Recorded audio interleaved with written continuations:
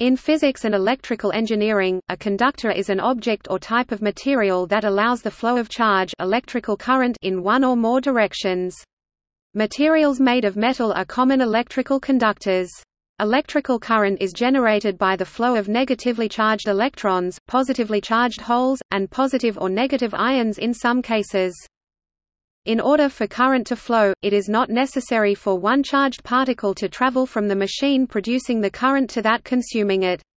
Instead, the charged particle simply needs to nudge its neighbor a finite amount, who will nudge its neighbor and on until a particle is nudged into the consumer, thus powering the machine. Essentially, what is occurring is a long chain of momentum transfer between mobile charge carriers. The Drude model of conduction describes this process more rigorously.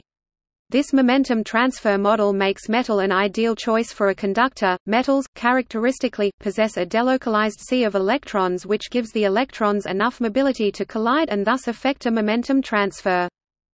As discussed above, electrons are the primary mover in metals. However, other devices such as the cationic electrolytes of a battery, or the mobile protons of the proton conductor of a fuel cell rely on positive charge carriers.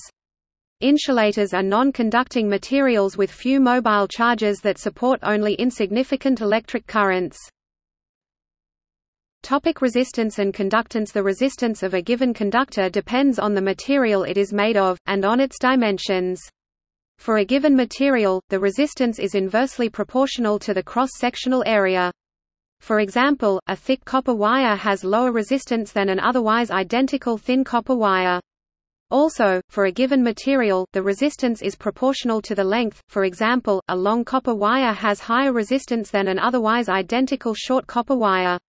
The resistance R and conductance G of a conductor of uniform cross-section, therefore, can be computed as R equals ρ G equals sigma A.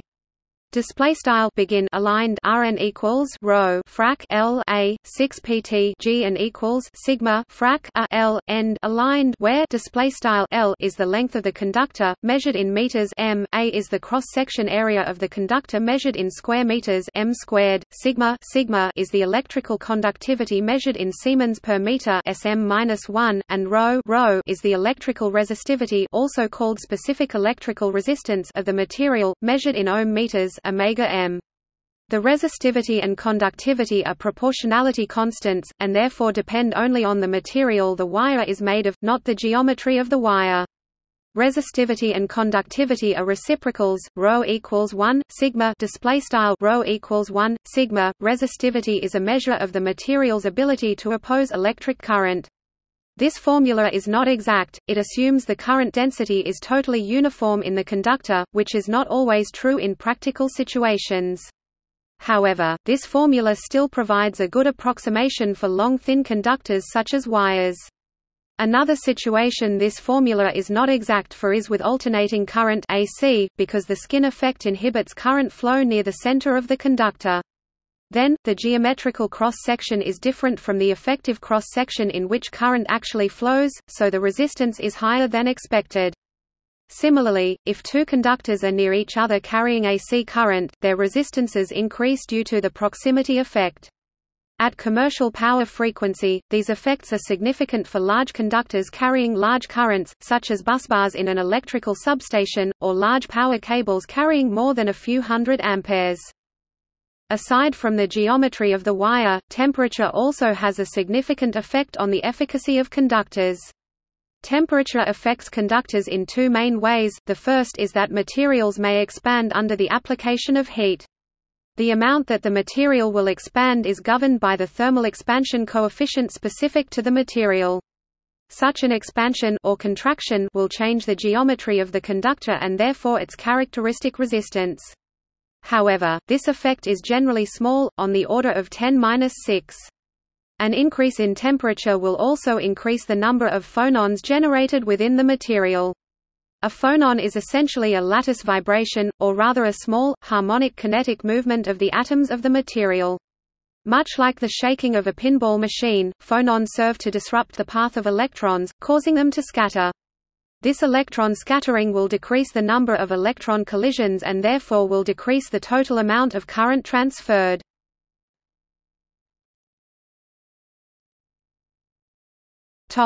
Conductor materials. Conduction materials include metals, electrolytes, superconductors, semiconductors, plasmas and some nonmetallic conductors such as graphite and conductive polymers. Copper has a high conductivity. Annealed copper is the international standard to which all other electrical conductors are compared. The international annealed copper standard conductivity is 58 megasiemens per meter, although ultra-pure copper can slightly exceed 101% IACS. The main grade of copper used for electrical applications, such as building wire, motor windings, cables and busbars, is electrolytic tough pitch (ETP) copper CW004A or ASTM designation C100140. If high conductivity copper must be welded or brazed or used in a reducing atmosphere, then oxygen-free high conductivity copper CW008A or ASTM designation C10100 may be used. Because of its ease of connection by soldering or clamping, copper is still the most common choice for most light-gauge wires. Silver is 6% more conductive than copper, but due to cost it is not practical in most cases. However, it is used in specialized equipment, such as satellites, and as a thin plating to mitigate skin effect losses at high frequencies. Famously, 14,700 short tons (13,300 t) of silver on loan from the Treasury were used in the making of the Calutron magnets during World War II due to wartime shortages of copper. Aluminum wire is the most common metal in electric power transmission and distribution. Although only 61% of the conductivity of copper by cross-sectional area, its lower density makes it twice as conductive by mass. As aluminum is roughly one-third the cost of copper by weight, the economic advantages are considerable when large conductors are required. The disadvantages of aluminum wiring lie in its mechanical and chemical properties. It readily forms an insulating oxide, making connections heat up. Its larger coefficient of thermal expansion than the brass materials used for connectors causes connections to loosen. Aluminum can also creep, slowly deforming under load, which also loosens connections. These effects can be mitigated with suitably designed connectors and extra care in installation, but they have made aluminum building wiring unpopular past the service drop. Organic compounds such as octane, which has 8 carbon atoms and 18 hydrogen atoms, cannot conduct electricity. Oils are hydrocarbons, since carbon has the property of tetracovalency and forms covalent bonds with other elements such as hydrogen, since it does not lose or gain electrons, thus does not form ions. Covalent bonds are simply the sharing of electrons. Hence, there is no separation of ions when electricity is passed through it. So the liquid oil or any organic compound cannot conduct electricity. While pure water is not an electrical conductor, even a small portion of ionic impurities, such as salt, can rapidly transform it into a conductor.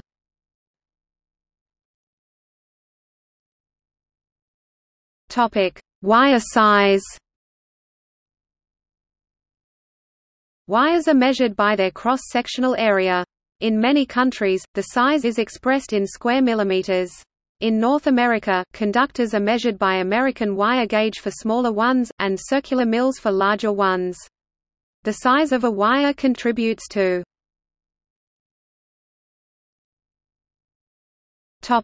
conductor ampacity. The ampacity of a conductor, that is, the amount of current it can carry, is related to its electrical resistance. A lower resistance conductor can carry a larger value of current. The resistance, in turn, is determined by the material the conductor is made from, as described above, and the conductor's size. For a given material, conductors with a larger cross-sectional area have less resistance than conductors with a smaller cross-sectional area. For bare conductors, the ultimate limit is the point at which power lost to resistance causes the conductor to melt. Aside from fuses, most conductors in the real world are operated far below this limit, however. For example, household wiring is usually insulated with PVC insulation that is only rated to operate to about 60 degrees Celsius, therefore, the current in such wires must be limited so that it never heats the copper conductor above 60 degrees Celsius, causing a risk of fire. Other, more expensive insulation such as Teflon or fiberglass may allow operation at much higher temperatures.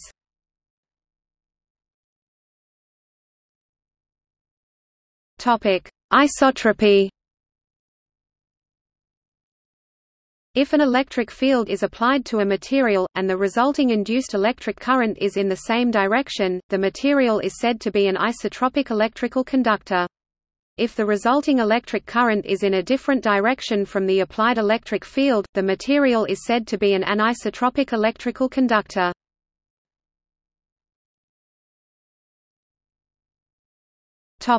See also: Stephen Gray, first to identify electrical conductors and insulators. Resistivity. Charge transfer complex. Bundle conductor. Superconductivity.